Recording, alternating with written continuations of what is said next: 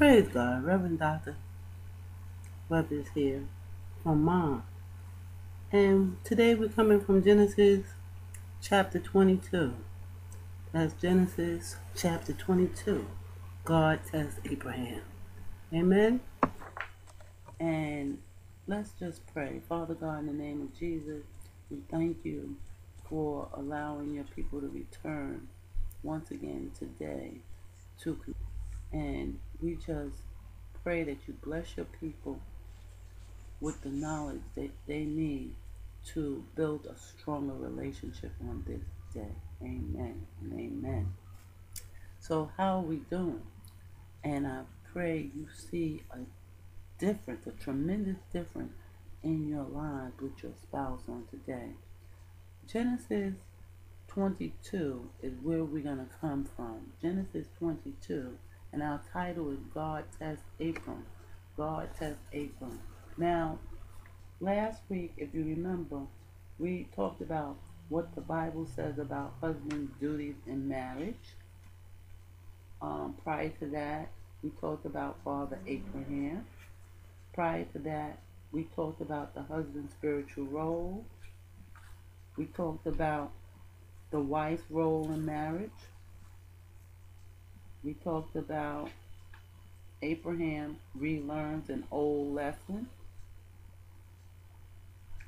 The impact of sin on marriage.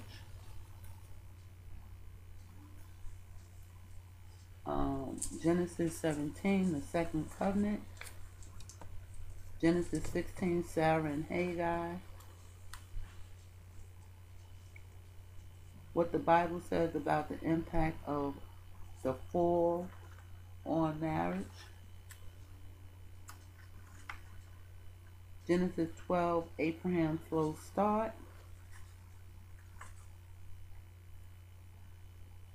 What the Bible says about male and female marriage relationship. Amen. So again, we on Genesis, coming from Genesis 22. God tests Abraham. God tests Abraham. What's the whole point of this chapter? This is a test of Abraham's faith. What was God asking Abraham to give up by sacrificing Isaac? Isaac presented the covenant in Genesis 17. And let me say that again, and let me reframe that. Isaac represented the covenant in Genesis 17 and its promises. Amen. The promise that God made to Abraham. Okay? And only thing Abraham had to do was to leave his father's house. Thank you, Jesus. So our application, has God or is God now asking you to give up anything that you would like to hold on to? And you need to pray about that, because he always asks us to give up something to prove our fidelity to him. Amen. Note, the trip to Mount Moriah was about 50 miles, about a 3-day journey.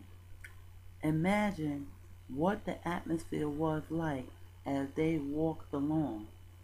Imagine how Abraham must have been feeling. 3 days must have felt like an eternity when embarked on such a task. And you know what the task is? This is when God is asked Abraham to sacrifice his only son. Amen. Isaac. Although we know he had another son, but that son was lost to him in the wilderness, and Abraham didn't know if that son made it or not. How old do you think Isaac was at this time? Probably late teens or early 20s. We aren't told for sure. In verse 7, Isaac asks Abraham about the sacrifice, pointing out the other provision. Do you think he was questioning his aged father's ability to remember to bring everything necessary for the sacrifice? He waited until the two of them were alone to ask. Was that to keep from embarrassing his father in front of the servants? Okay. This is respect Isaac is showing now. Respect that we need to show. The Bible does not answer these questions. What things do you think might have been going on through Isaac's mind at this time? And so I want you to answer these questions because it's important in our relationship when we are interacting with other people or dealing with other people. Some people don't like me to say dealing with other people, so interacting with other people. What do we know about Isaac? 1. He was strong enough to carry the wood. 2. Strong enough to have resisted if he had chosen to do so. 3. Old enough to understand the principles of sacrifice. And 4. Old enough to have a strong personal faith in God. Amen. What is the significance of Abraham's statement in verse 5? We will worship and then we will come back to you. What did Abraham believe? God would raise Isaac from the dead. Hebrews 11:19. So I just want to, let's go to 22 and 5. Let's see what it says. And Abraham said unto his young men, Abide ye here with the ass, and I and he, the lad, will go yonder and worship and come again to you. Amen. So, we will worship and then we will come back to you. What did Abraham believe? Okay. And we know he believed that God will raise Isaac from the dead if need be. And we can find that in Hebrews 11:19. And we can go to Hebrews and see what Hebrews says. Because we don't want to do anything on our own matter. Hebrews 11:19 says, accounting that God was able to raise him up even from the dead, from which also he received him in a figure. Amen. So at this time, Abraham had matured a bit. Okay, let's move on. Isaac didn't resist Abraham's attempt to bind him and place him on the wood pile. What does that say about the relationship between Abraham and Isaac?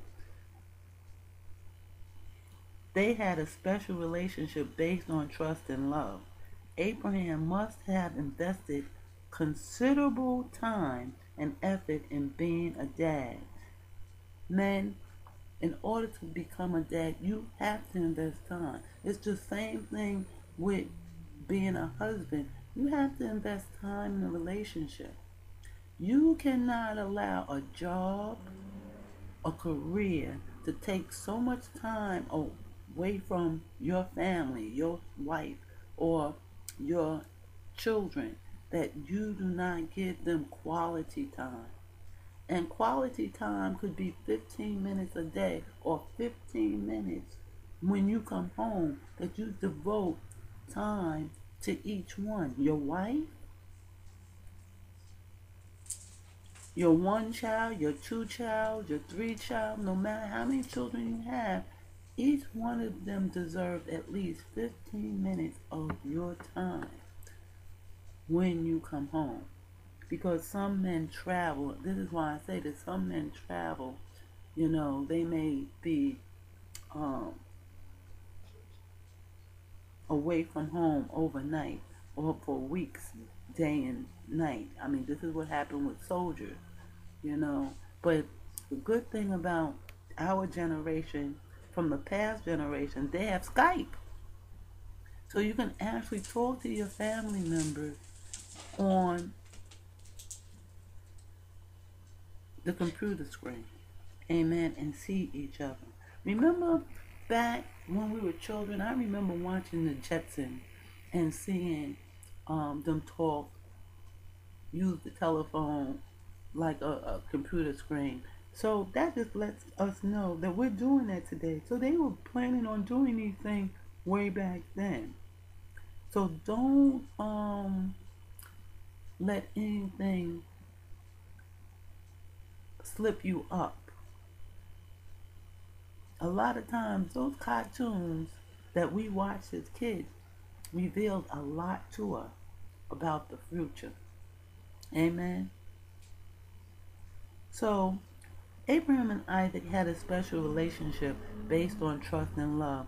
Any relationship has to be based on trust and love. Once you lose the trust factor, you have no relationship. Abraham must have invested considerable time and effort in being a dad. And that's what we would want you to do in being a husband and in being a dad. Isaac was obedient and trusting in his father. Why? Because this is what he developed in their relationship. He developed being a obedient, trusting son. He had a submissive heart. And here, being submissive is strength, you know? And most children want to be submissive. And most wives want to be submissive. But they need a strong male figure. And the strength does not come from verbal or physical abuse. The strength comes from love and treating people the way you want to be treated. Strength does not come from cruelty. Amen. Isaac must have had a strong faith in his God, not just his parents' God. So Isaac must have built a relationship with God by watching his father. Amen. Remember, your life may be the only Bible a person picks up. They see you and they want what you have. Amen. And this is what happened with Isaac by him watching his father and seeing how God was blessing his father. It made Isaac grow stronger to God. So note, centuries later, when God gave his son for us, it was on the very mountain where Abraham had offered his sacrifice. We know this from 2 Chronicles 3:1, which identifies Jerusalem with Mount Moriah. Then Solomon began to build the temple of the Lord in Jerusalem on Mount Moriah, where the Lord had appeared to his father David. In Abraham's day, there was no temple on this mountain. In fact, there was not even a city. It was a desert, barren place. But the fact that this was the place God intended to build his city and where he intended to have his son Jesus die explains why he had Abraham make the 3-day journey to get there, because it took Jesus 3 days. So you see how the scriptures represent the scriptural past. The Old Testament also shows us who Jesus is and shows us God's plan. And this is why it's so important to read the Old Testament, because his plans are in the Old Testament.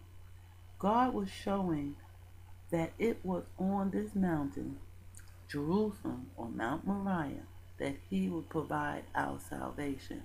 And it was in Jerusalem that God placed his name to abide. And this is why the Jews had to come to Jerusalem at least 3 times a year for 3 of the 7 feasts. Amen. So I hope I'm connecting the dots for you as we go along. Abraham was willing to sacrifice Isaac. What does that say about Abraham? Does that say that he was an abusive father? Does that say that he was mean and cruel?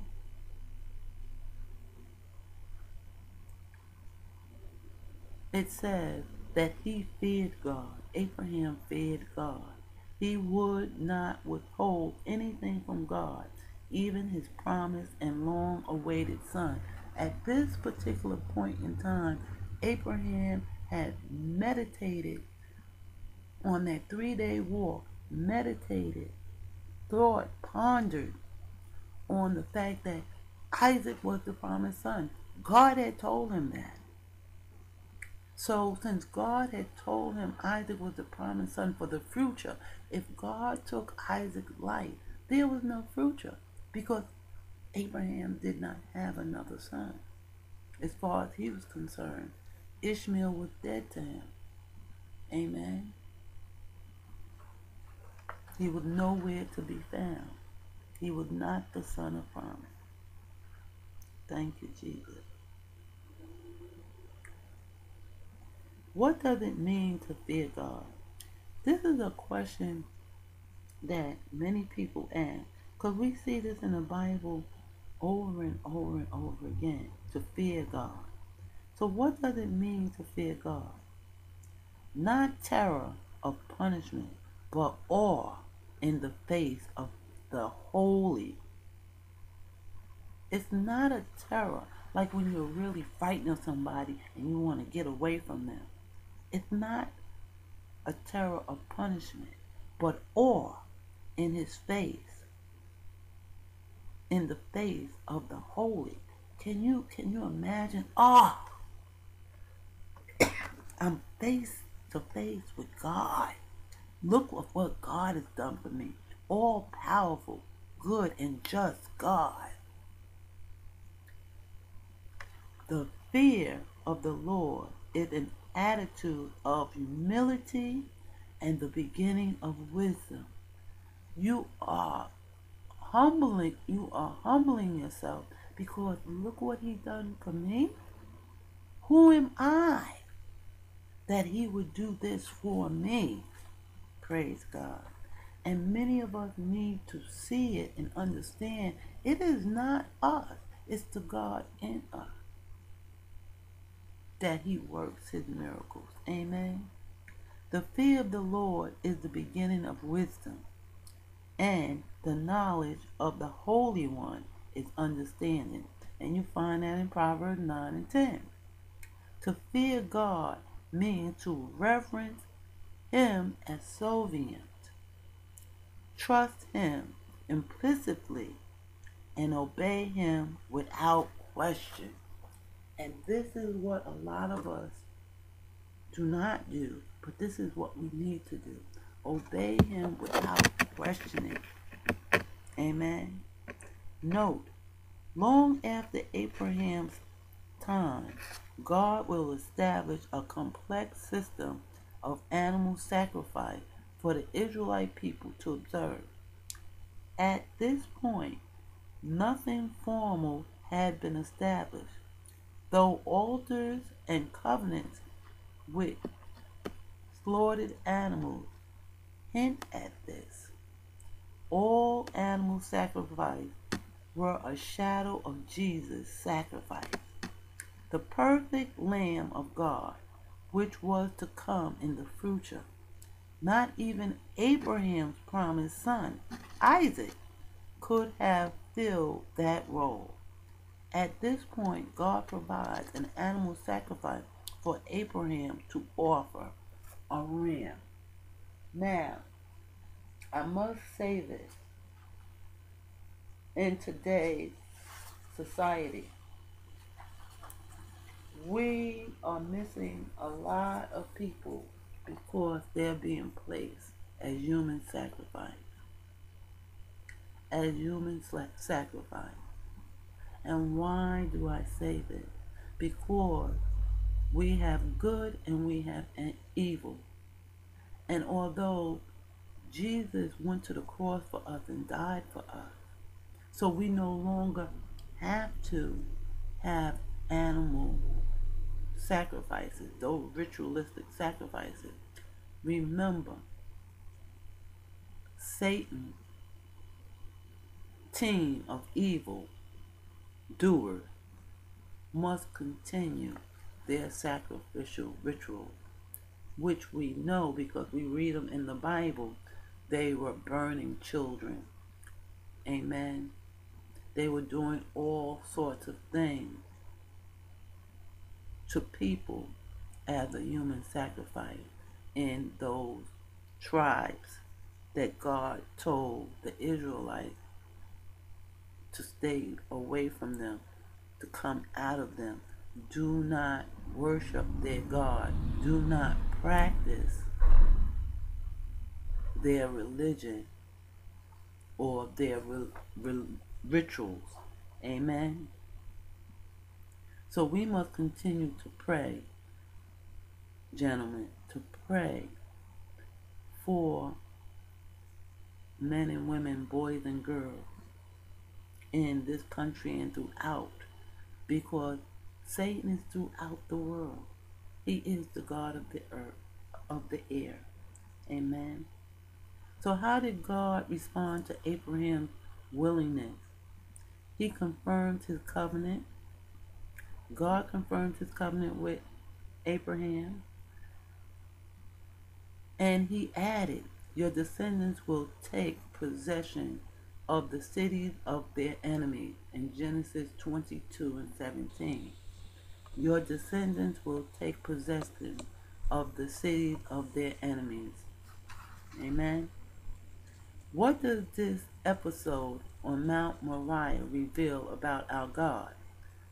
What can we expect from him? He will test us.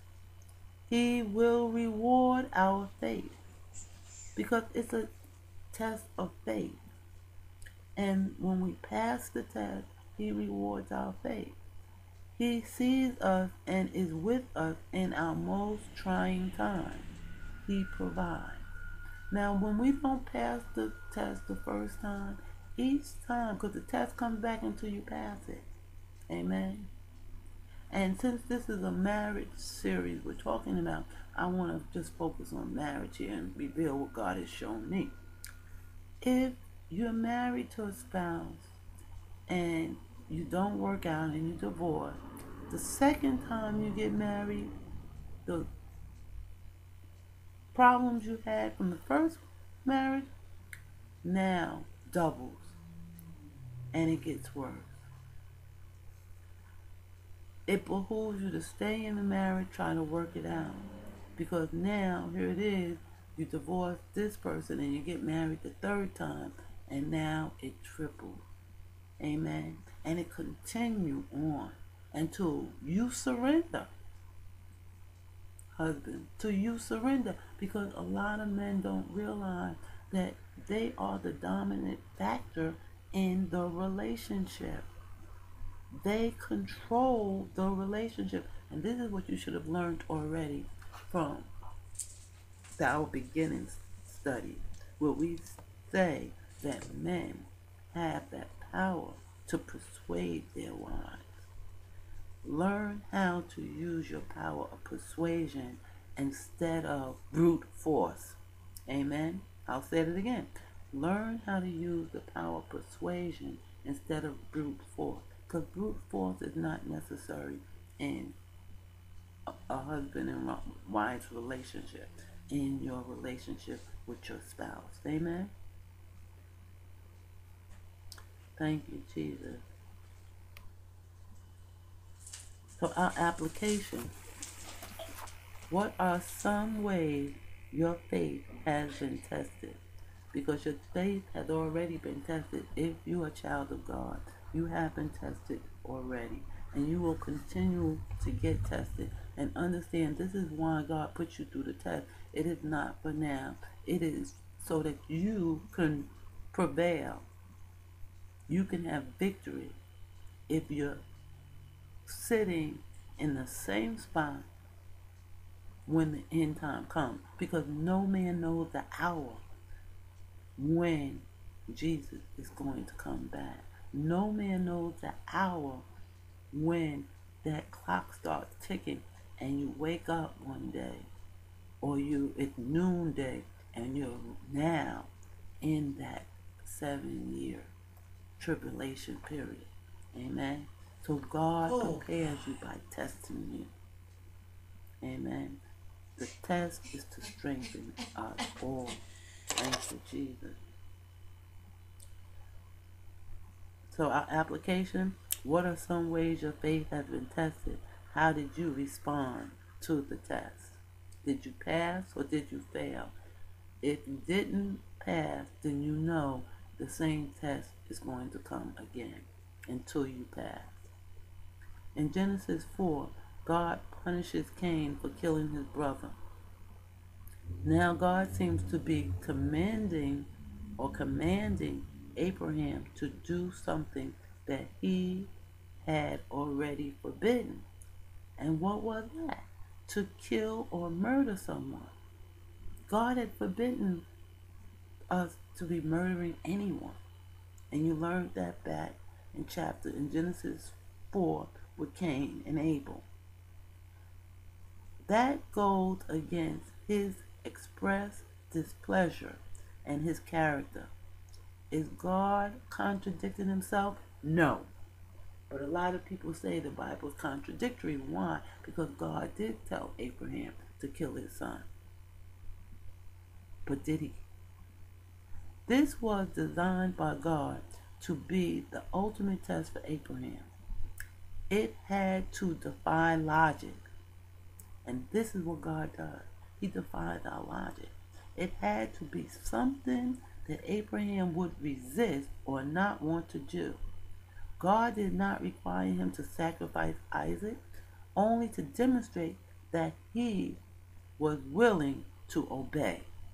This wasn't a policy statement for all of Israel. It was a unique, one-time situation strictly between God and Abraham. So God is not going to call you, husbands and daddies, to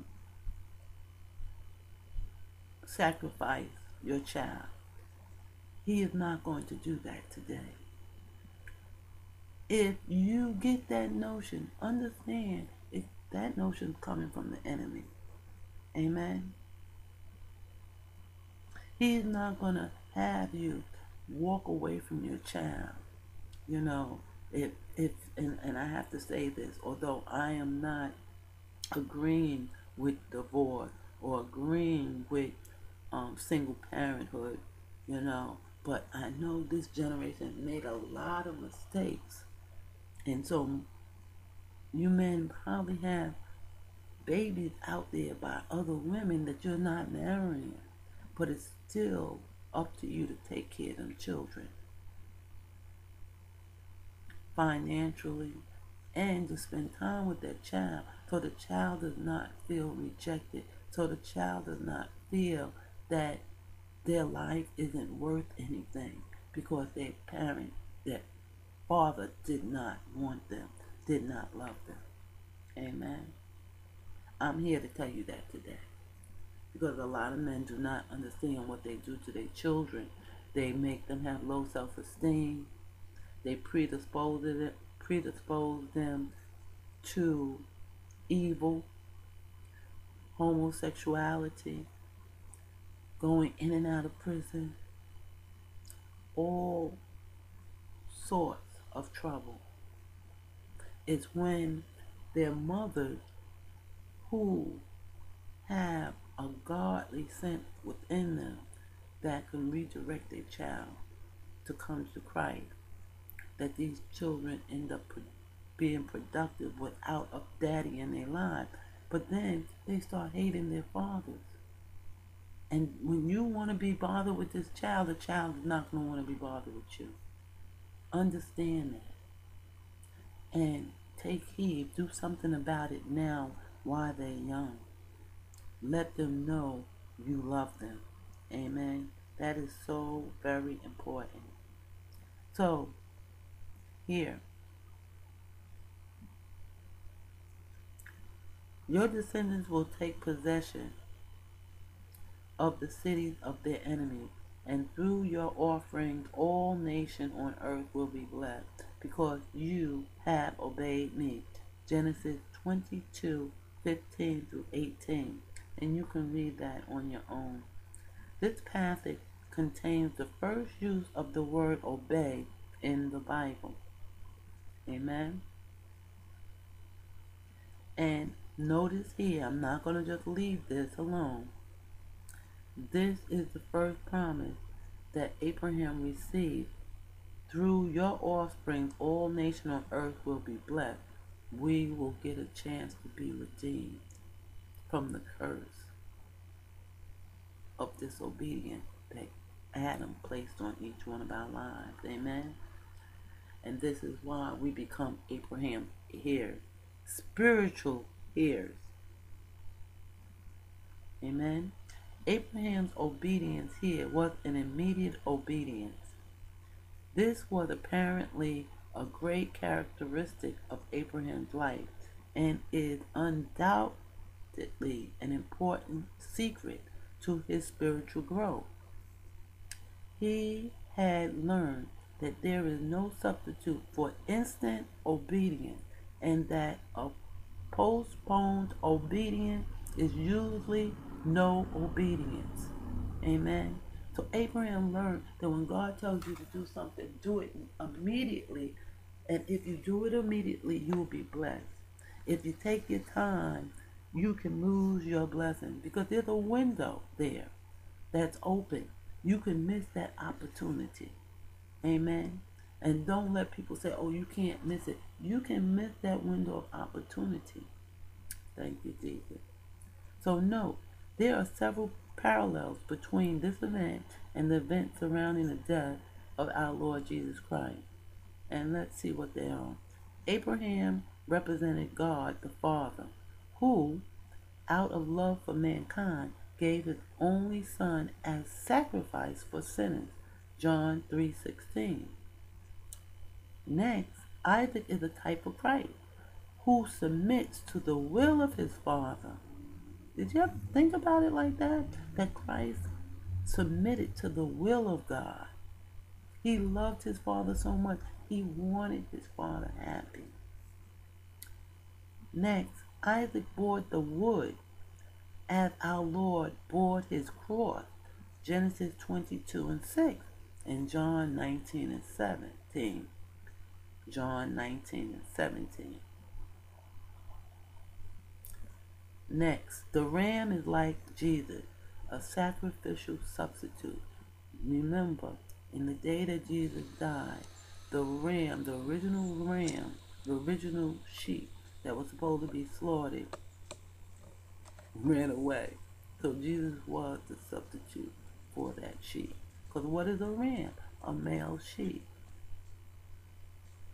Next, after 3 days, Abraham receives his son back. Hebrews 11:19. And after 3 days in the grave, Jesus arose from the dead. 1 Corinthians 15:4. So you can see now how everything in the Bible, the Old Testament, points us to Jesus Christ's life. Amen. This is Pastor Catherine. Father, in the name of Jesus, we thank you for this study. Bless your people. Let the message permeate their hearts and their minds and prepare them for what is about to happen in the future. And we understand and we thank you for preparing us. In Jesus' mighty name, amen. Have a blessed day.